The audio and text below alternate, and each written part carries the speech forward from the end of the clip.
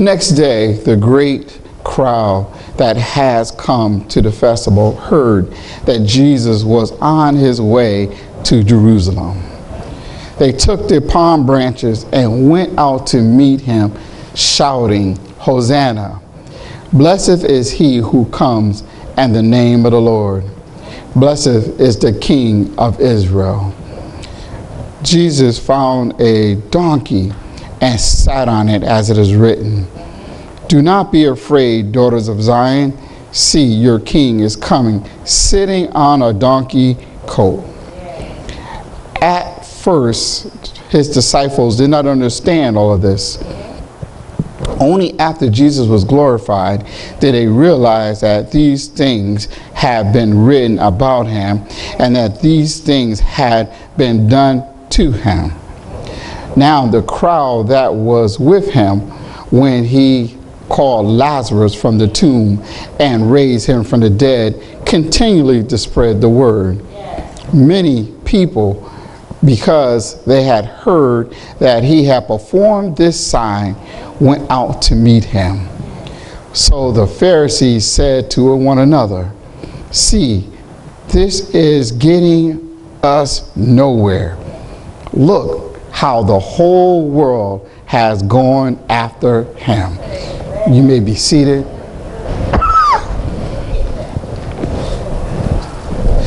Just for a thought,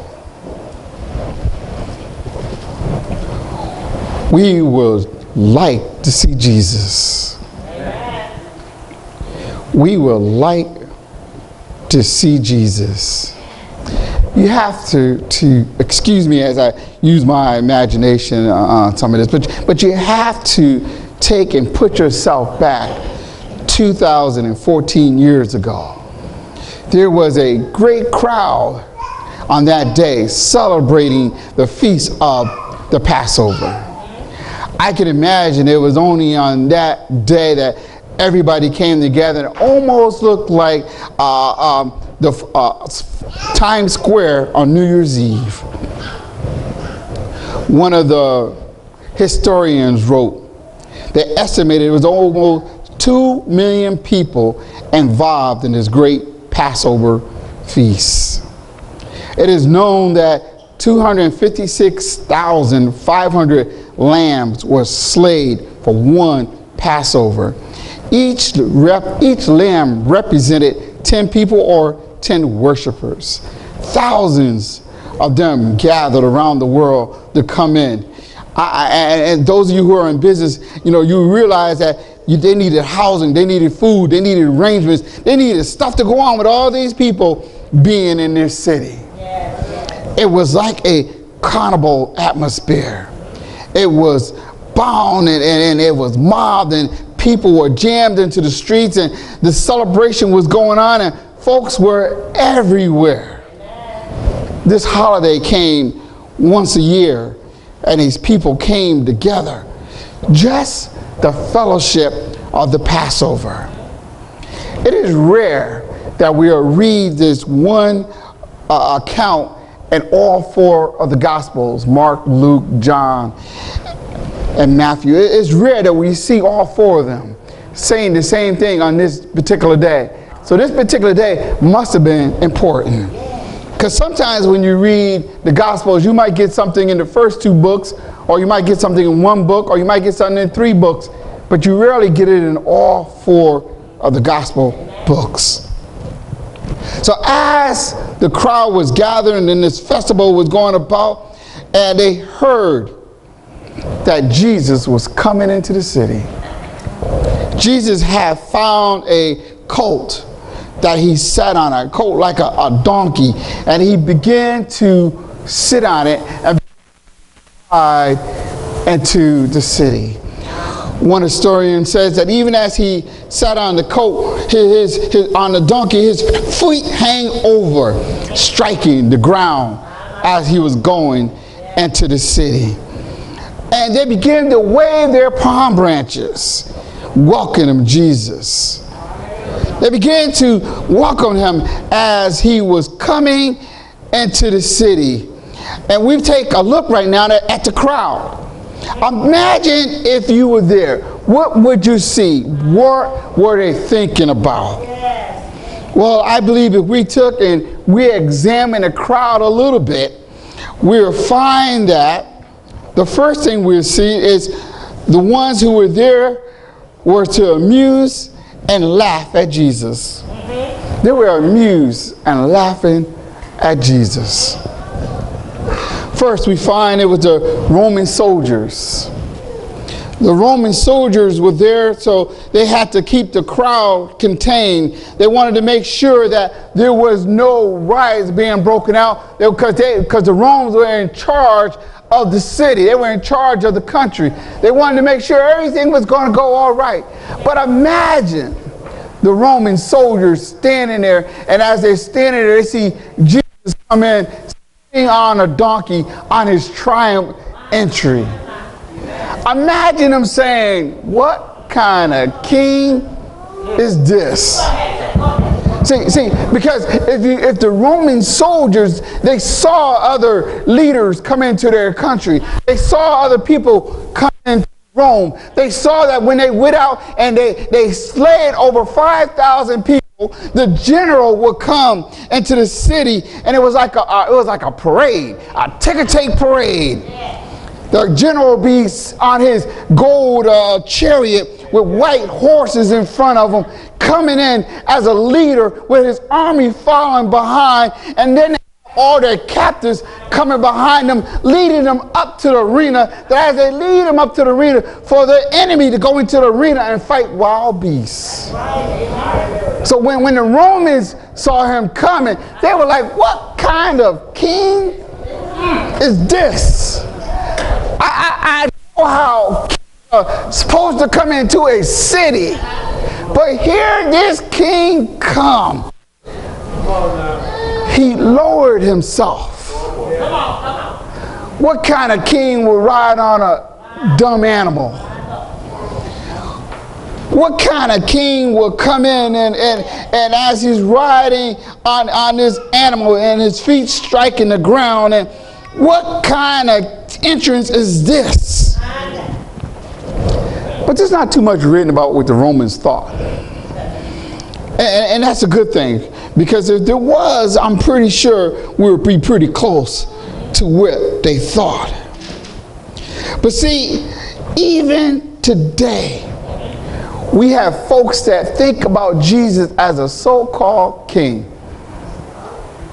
They think that we are here just to worship a king, that worship a man that who they don't even know. They say, you had never seen him. And yet when he came into the city, he came in riding on a donkey. People are amused at the story. They laugh at the stories when you begin to tell them. You begin to tell them that Jesus was able to heal the blind. He made the lame to walk. He gave the deaf to hear. He walked on water. He calmed the storms with just a word. He fed 5,000 with two fish and 5 loaves of fish. They will think you're out your mind, you believing in all that. And they laugh at us. They laugh at Christians. And they laugh because we worship Jesus Christ of Nazareth. That could be the problem with some of the people that's standing in the crowd that just came to see what was going on. But there was another group that was in the crowd. The ones who wanted to join the party and get what they can get for themselves. We find that over in verse number 9 in the same chapter. Jesus was having dinner with Martha and Mary. And verse 9 says, and meanwhile a large crowd of Jews found out that Jesus was there, and came not only because of him, but because of Lazarus, whom he had raised from the dead. These people came, they wanted to be a part of the party. They wanted to see what was going on, but they didn't come to worship Jesus. They came to see what was going on, and until they get what Lazarus got. Now, I don't know about you, but I know today we call folks zombies who come back from the dead and walk around. We look at them, call them zombies. But they were curious because they know this man was dead. He was dead for 4 days, and yet Jesus brought him back to life. Folks wanted to see what he looked like. I'm pretty sure he looked the same before he died as he did when he was resurrected. But folks wanted to come. They weren't coming to hear Jesus. They were coming to see the blessing because they realized wherever Jesus was, there were some blessings that were about to take place. And folks, they begin to miss the miracles because the only thing they're looking for is the miracles, and they miss the master. See, if you come in looking for something to happen in your life and you miss the master, you miss the blessing. Oh, y'all don't hear me. Y'all don't hear me. These folks came, they were just spectators. They just wanted to see what was going on, see what they could get out of it. And we got folks that come to church just to come. Lord knows they want to know who's sick today. They want to know who somebody got on. They want to know what's going on in church. And don't let there be food here, because if there's food here, they'll run you over trying to get to the plate. They didn't come to worship. They didn't come. They came to get from Jesus, but they don't want Jesus. You ever see somebody who want to get a healing, but just give me the healing, but don't give me Jesus? You ever see somebody that wants deliverance? I want to stop smoking. I want to stop drinking. I want to stop, but I don't want Jesus. I don't want your Jesus. You keep your Jesus. Just give me the blessing. These folks were standing in the crowd looking for something other than Jesus. Y'all don't hear what I'm saying. See, because verse 18 said, many people, because they had heard of the performance, the signs, they went to meet him. They came to see the signs. And it's sad sometimes, because some churches become mega churches. The crowd becomes big. The attendance becomes good. But they came because of the great concerts, maybe. Or they came because of the shows that goes on. Or they came because their name, that church name, is always in the paper. And because that church name is always in the paper, I want to be a part of that big church. I want to hang out. Also know where I go. See, they didn't come looking for the master. They came to see what they could get from him without going to him. Oh, y'all don't hear me. I'm almost done. I'm almost done. My third one was they were there. They were there, the ones who wanted power and prestige. Because when you look at that 19th verse, the Pharisees said to one another, see, this is getting us nowhere. Look, the whole world is going after him. Wherever there's power, wherever you can find something going on, the Pharisees was there. Whenever the prestige was around, the Pharisees wanted it. They wanted the praise. They wanted the glory. They wanted to be looked at. They wanted to have the influences. They wanted folks to come to them. They wanted folks to realize who they were. And see, we find that even in some churches today, that our churches have become more of a Pharisee style. Because the church or the pastor, he wants to stand out front. If the church become a mega church, it ain't because God made it a mega church, it's because I did it. They want the credit. They want the credit for the people coming in. They want the credit for how the churches stand. They want the credit. They want their glory now here on earth. All right. So not everybody in the crowd was there looking to praise Jesus. Not everybody in the crowd was coming. But even for those churches and those church leaders and those preachers, all those that are standing there looking for the glory to come to them versus for the glory going to God. Well, the Bible says in Ezekiel 34 and 2 and 3, it says, Son of man, prophesy, saying to the shepherd of Israel, prophesy and say to them, this is the sovereign Lord saying, woe to the shepherd of Israel who only takes care of themselves. And should the shepherd not take care of the flock? Shall not take care of the flock. Should not take care.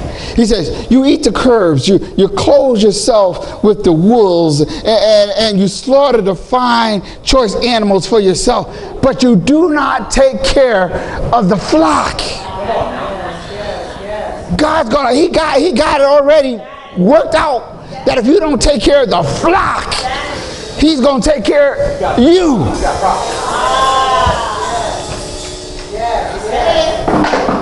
We need to learn how to put God first in all things. There was a couple of verses I left out. Because when I left them out, because the title was we want to see Jesus. But I left out just a couple of verses because I didn't want you to jump ahead of me. You know, we showed all the people that were there in the crowd that really didn't want to see Jesus. But now I need to show you those who came to see Jesus. Is that all right? Because verse 20 and 21 says, now there were some Greeks among them who walked up to worship at the festival, the feast. And they came to Philip, who was at Bethsaida and Galatia, I know what the word is, and said, sir, we would like to see Jesus. Sir, we would like to see Jesus. They went up to Philip and said, sir, we would like to see Jesus. Oh, how that sounds so sweet. Oh, how if we all came into the house of God and just want to see Jesus.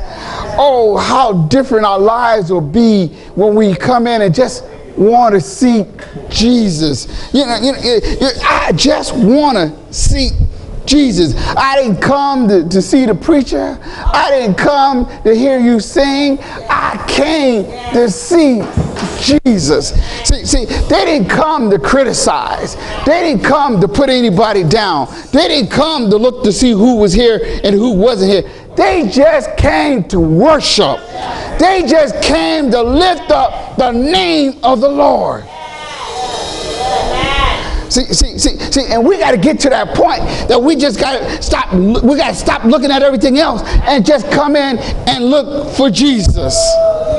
See, when we see Jesus and worship his name, God is glorified. When we recognize that Jesus represents the love that God has for us. Oh my God, oh my God. When we recognize that he died on the cross, we can be changed.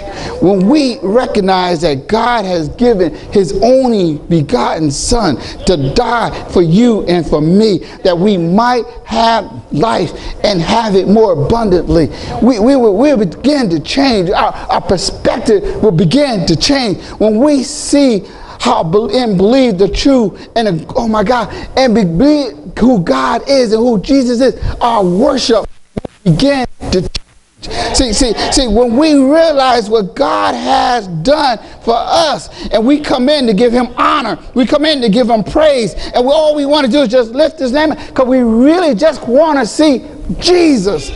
See, that's when we walk into the presence of God. That's when we get into his presence, because now we're looking for Jesus. And they didn't realize what they were doing when they say Hosanna. When they shouted out Hosanna, The Hebrew word means he who saves. He who saves. They were yelling out, he who saves. That's what Hosanna means. But they were yelling it out to welcome the king, not realizing this was the king of honor from heaven, not realizing he was the King of kings and he was the Lord of lords, not realizing he was the king that was going to triumph over death, not realizing they were giving praise to the Lamb of God, not take away the sin of the world. They didn't realize who they were giving praise to. Is there anybody in here right now just came to worship? Is there anybody in here right now just came to lift up the name of the Lord? Is there anybody who just, oh my God, who just looking to be healed by God? I just want to see Jesus. I just need Jesus. I demand to see Jesus. I ain't leaving till I see Jesus. Oh, just don't show me a picture of him. Just don't tell me about him. But I came to see Jesus. I came to see the Alpha and the Omega. I came to see the beginning and the end. I came to see the lily and the... I came. Oh my God. Oh my God. Oh my God. Oh my God. Oh my God. Oh my God.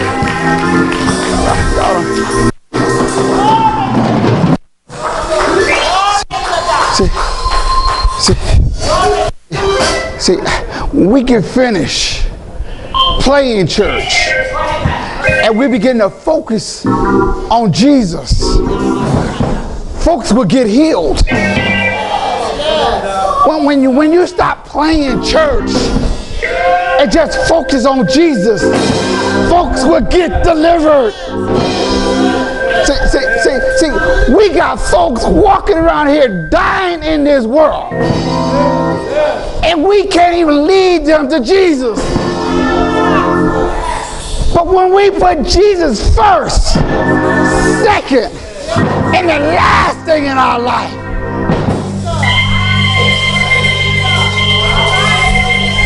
that's all that matters. That's all that matters.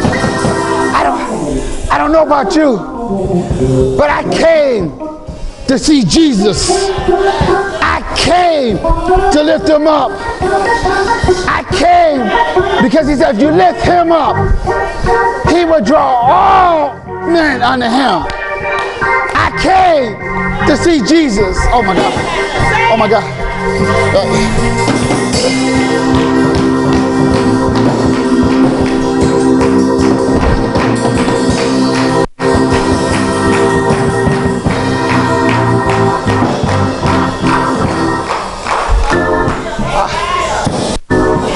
I'm done. I'm done. See, because if you take Jesus out of the church, can't nobody pray right. If you take Jesus out of the church, can't nobody sing right. If you take Jesus out of the instruments, it don't even sound right. If you take Jesus out of the preacher, it ain't right. But we came to see. We didn't come for no show, no form, no fashion. I can care less your new clothes. I can care less your new hat. All I want to know if you want Jesus. All I need to know if you want.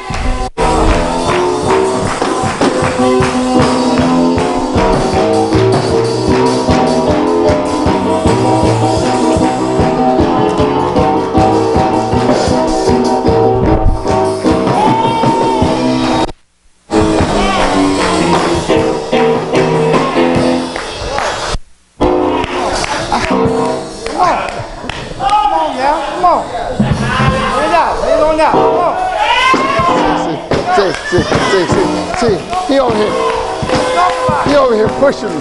See.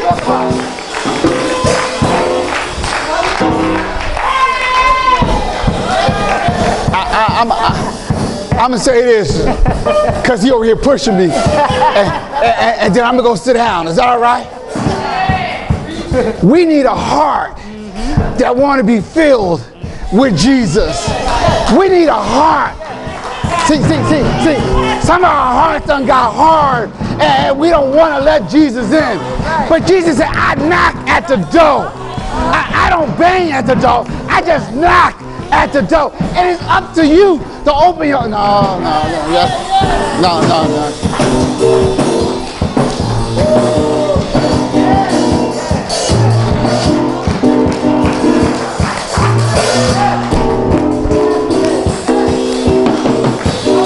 Oh, you see? See, y'all don't work it out. Y'all don't work it out. Y'all don't work it out.